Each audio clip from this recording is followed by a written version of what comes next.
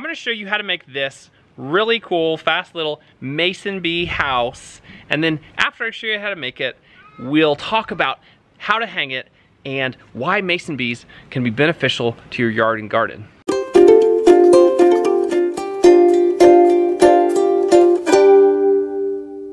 Building a mason bee house is a great way to invite native pollinators into your yard and garden. Maybe you're not ready to have honeybees, but you still want the pollinator population increased.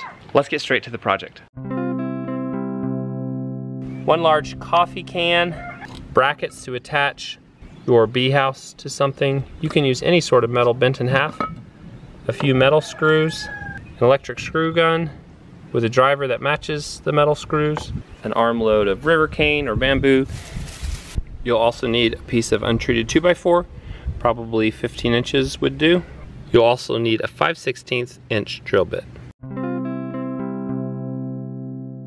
Next, we're gonna strip all the little side branches off of this river cane until we just have the cane itself.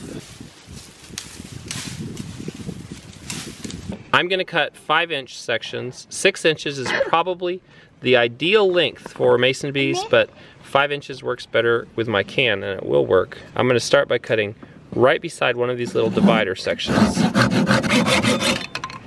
You can see that that little divider is actually solid and will work as a cap. We're gonna measure 5 inches. I'll put a little mark there. Now we have this little pipe, a cap on this end. This end is open. If we measure the interior diameter, it's actually 3/8 of an inch, a little larger than the ideal 5/16 of an inch. So there will be some variety here. So now we're just gonna cut as many of these as we can, using this piece as a guide.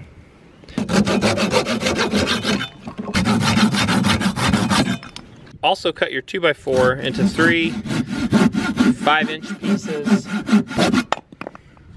Next, punch a hole in what's gonna be the bottom of your bee house so that any water that gets in there will run out. Now here's the really fun part. We're gonna stack our bamboo sticks and our 2x4s into the bee house in whatever pattern we want to.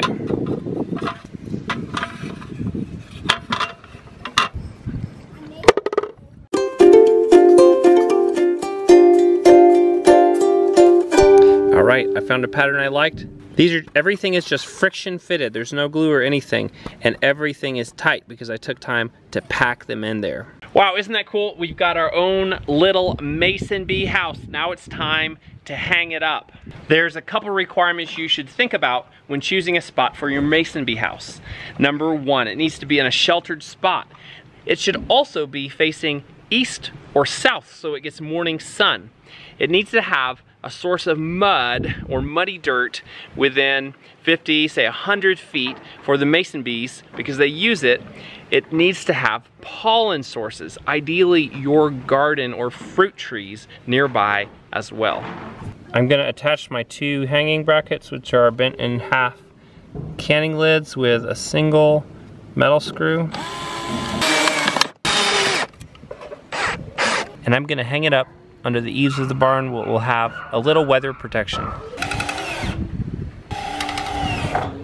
All right, there it is. Now we'll just have to keep an eye on it and see when any mason bees move in. Now that that's done, let's talk just a little bit about mason bees, what they are, what they're not. Now they're not honeybees. They look kind of like honeybees, but they're a lot smaller. They live all over the United States, probably all over the world. They are really cool little insects because they're great pollinators. Now these aren't the same as the big bumblebee looking carpenter bees that drill holes in your house and your barn. These mason bees actually don't drill holes, they have to find holes. That's why we build these houses, to provide them with extra little spaces for their reproductive cycle. These bees go out and actively collect pollen. Then when they find a nesting site, a hole like the ones we just made, they pack the pollen into the back of the nesting hole. Then the females lay their eggs in the hole and they seal the whole thing off with mud. When the eggs hatch out, the larvae actually feed on the pollen, they develop into a pupa, then they emerge to be pollinators themselves. There's well over 100 species of these little friendly pollinators out there. I hope that you'll make your own mason bee house and join me in increasing the habitat for these lovely little creatures. It's been another great day on the homestead. Thank you so much for joining us. If you're new to our channel, we're the Art and Bree channel. We have a ton of videos, so check them out, subscribe to our channel, and we'll see you in the next video.